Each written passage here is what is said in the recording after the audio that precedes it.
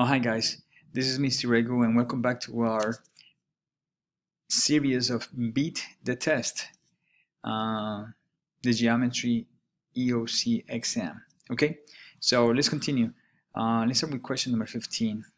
Okay, I have some information already on the board. Pentagon craft has coordinates C, R, A, F, T, and it is dilated by a scale factor 2/3 centered at the origin. Okay, so they give me the 5 points, and they are saying that it's dilated by a scale factor of 2/3. All right, I have my scale factor right here, 2/3, and center at the origin. Okay, first question: determine in which quadrant CR craft prime will be. Okay.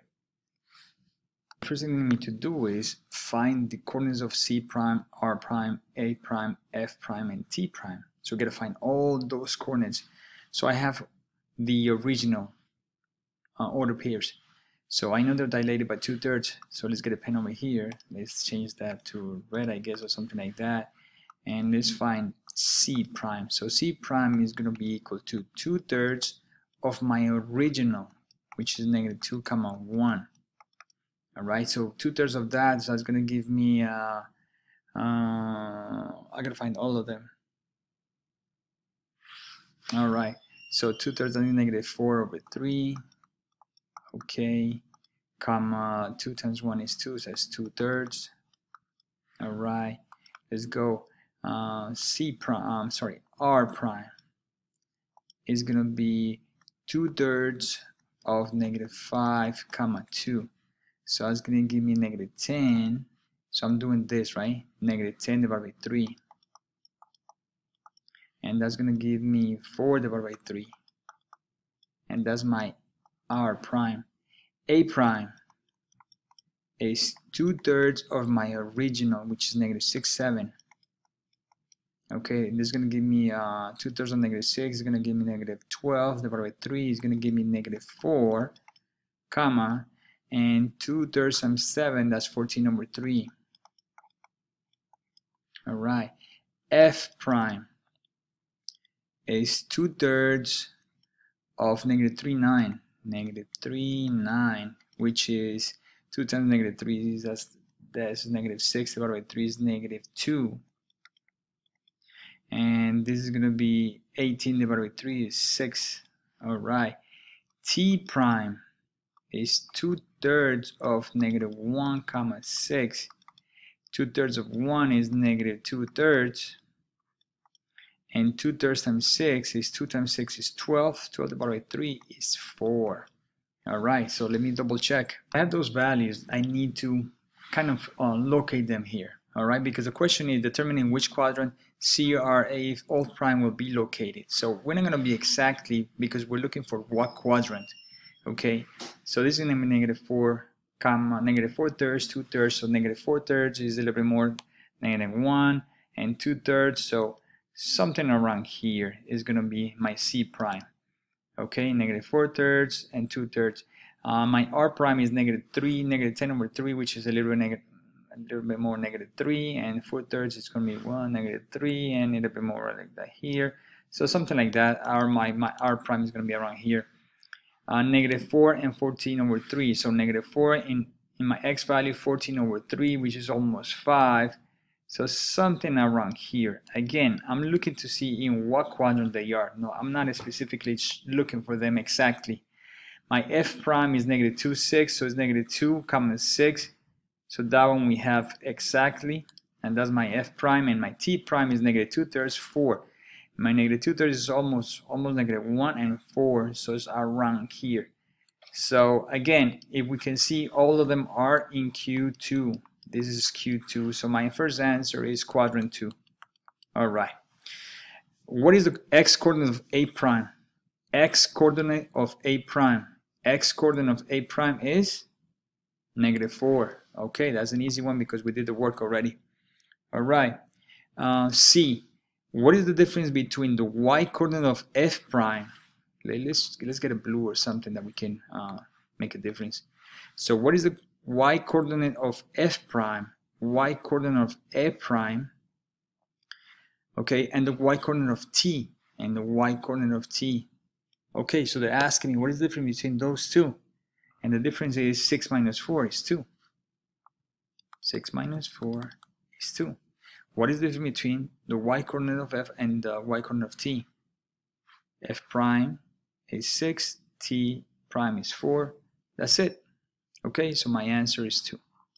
Alright, so the idea was to make sure that we understood how to affect the scale factor.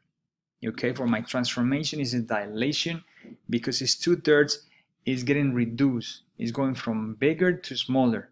Okay, if you notice these values, all these values on my right side are smaller than the original problems. Why? Because my scale factor is 2/3.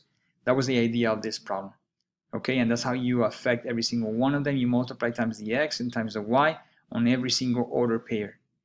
All right, and then that's how you got your t. These are your primes. All right, this is your c prime and so on and so forth. All right, let's go next. Okay, question 16. Interesting. Which quadrant has two similar polygons? Justify your answer. Magic word here is similar. In order for me to have two similar polygons, angles have to be congruent. Okay, have to be congruent. Have to be congruent, meaning the same. Okay. Technically, the two shapes have to be equal. All right. The only difference is one is smaller than the other one. So angles have to be congruent and sides have to be proportional. Sides are proportional. Proportional means they're bigger or smaller, but proportionally. Okay, and I'll show you, I'll explain that in a minute. So which quadrant has two similar polygons? So I have Q1 here, Q2, Q3, making sure that we understand what the quadrants, and this figure is in Q4. All right, using Roman numerals, Q1, 2, 3, and 4. So first of all, we need to find out they look the same. All of them are rectangles. So let's do Q1. The inner one is a rectangle. The big one is a rectangle. Proportional. The top is equal to 2, and the side is equal to 1, 2, 3, and 4. Okay, so this is for the inner drawing, 2 and 4. The big one.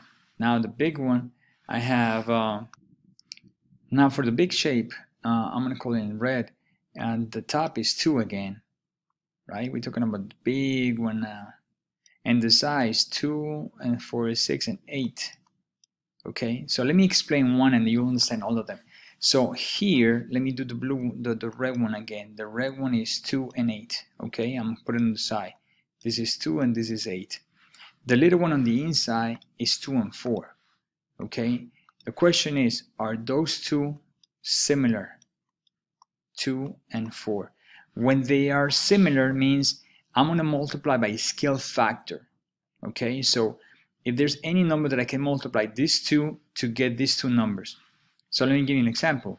Let me bring, I don't know, green or whatever, something like that. So 4. This 4 is the side, the right side. So 4 has to be proportional to 8. Meaning, how do I get 8 from 4?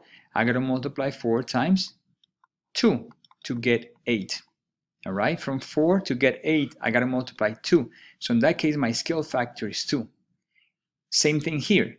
That means to be proportional, I multiply this value times the same scale factor, and I should get this, which is not. The 2 times 2 is 4. So this side should be 4 in order for those two to be proportional, to be similar.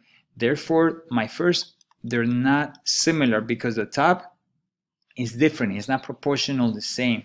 They don't have the same scale factor. Let me go to the left side. Okay, in the same idea, let me look at the inner. Okay, the top is 2, and this is 1, 2, 3, and 4. All right, let's do the other one. Let's change the color and let's say blue, for example. Let's see if there's any proportional or any scale factor. The top is 1, 2, and 3. All right, and the size is 1, 2, 3, 4, 5, 6, 7, 8. Again, from 4 to 8, I multiply times 2. Therefore, I got to multiply times 2 here to get the top. And 2 times 2 is not 3, it's 4. Therefore, they don't have the same scale factor. Same, in this case, my 2 is the scale factor. Let's go to the bottom, okay? You know what? Let's go to Q4. Let's look at Q4. So the inner, this is 2 on the top, and this is 1, 2, 3, 4. There we go. We got the same 2 and 4. Now let's change that for red, and let's do the big one now. The red, this is 1, 2, 3, 4, the top. And what about the side? 1, 2, 3, 4, 5, 6, 7, 8. Oh, here we go. All right. So let's do the size first. From 4 to 8, I got to multiply times 2. So my scale factor is 2. I got to do the same thing from here. Remember, this is the bottom and the top is the same thing. So that means that I have to multiply by the same scale factor. If I multiply 2 times my scale factor, which is 2, 2 times 2, I get 4. So they have the same scale factor, therefore these two are similar to each other. So my answer is Q4. In what quadrant has the two similar polygons? In this case, it's Q4. Let me check this one so we double check. Let's go on the inside. The top is 2, and the side is 1, 2, 3, 4. Same thing. Let's change the color for the big one. Let's double check. We gotta double check. So the big one, it says 1, 2, 3, 4, 5, 6. Okay, so the big one, 1, 2, 3. So the bottom is 6, which is the same as the top. And the side is 1, 2, 3, 4, 5, 6, 7, 8. Okay, here we go again. 8. The sides have to have, this right now has a scale factor of 2. 4 times 2 is 8. Alright, remember the top and the bottom, these two are the same. There's 2. So if I use the same scale factor, 2 times 2, this should be a 4. Right now it's a 6. Therefore, they're not using the same scale factor, so they're not similar polygons. Okay, so my answer here, this is no, this is no, this is no. My answer is in Q4. In quadrant 4 is where you have the two similar polygons. Okay,